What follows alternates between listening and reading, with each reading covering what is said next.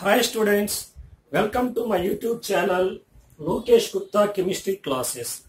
Today our topic is Prochiral Center. What is Prochiral Center? In my previous topic I explained the chiral center. What is chiral center? It is the sp3 hybridized atom which is attached to 4 different groups. Now what is prochiral center? It is an achiral atom, means not chiral. Achiral atom which is capable of becoming chiral in single desymmetrization step. In single desymmetrization step means in single step means once by substituting an atom with another atom or once by adding some atom.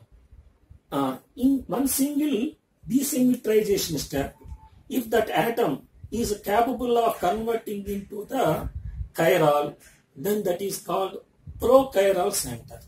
Next, prochiral center.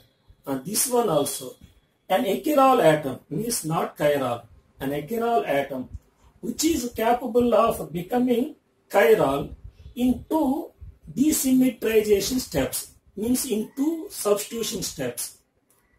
Means at that atom, if 2 atoms are substituted with different atoms, then it becomes chiral.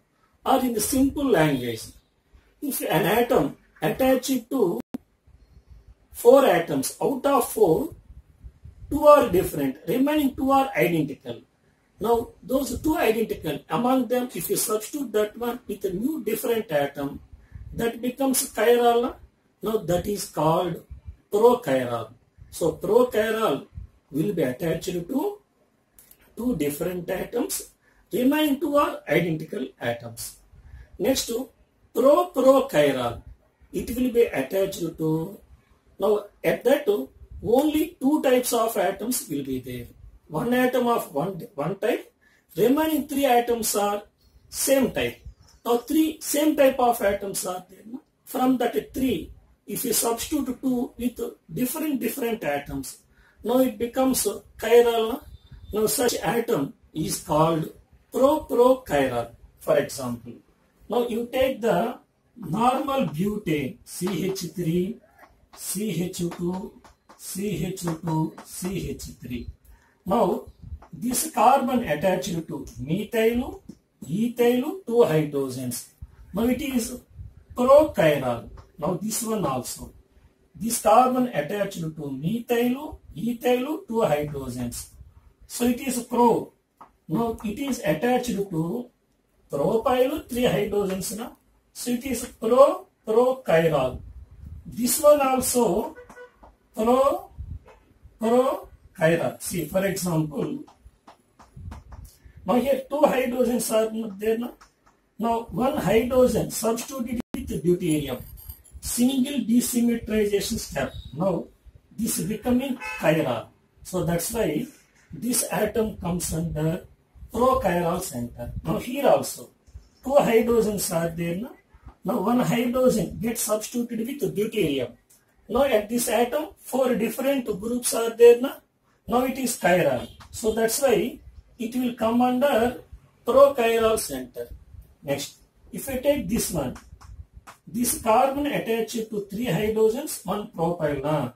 Now out of 3 hydrogens, 1 hydrogen substituted with deuterium, another hydrogen substituted with tritium, means 2 desymmetrization steps. Now it becoming chiral. So that's why it comes under prochiral center. This one also comes under, this atom also comes under prochiral center. So in the normal butane, chiral centers 0, prochiral centers 2, prochiral centers 2. Next, now this prochiral center, not only the sp3 carbon, it may be sp2, planar triangle, sp2 carbon also. For example, you take the propanaldehyde.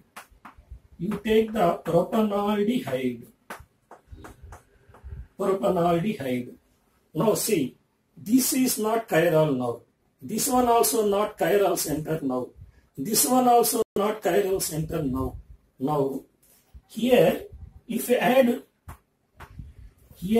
add some group, for example, Cn minus I added, Cn minus.